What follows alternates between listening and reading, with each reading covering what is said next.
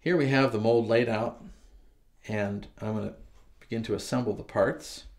This is a very essential element. This is the carriage and the body piece. In this case, it's a very large body. And this is held together with a screw, and then there's a male gauge that fits right in there. And the two go against the bottom plate. They're fastened to the bottom plate by a large nut.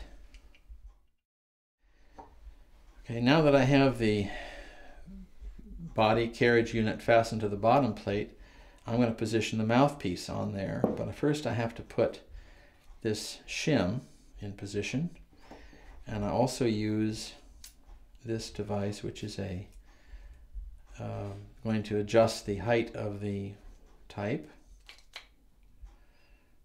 and there everything's in place. It takes, in this case, 2 screws to fasten it. Get them started here.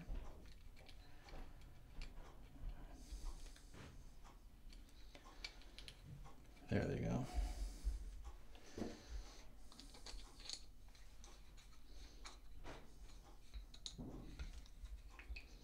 At the bottom, we need a register.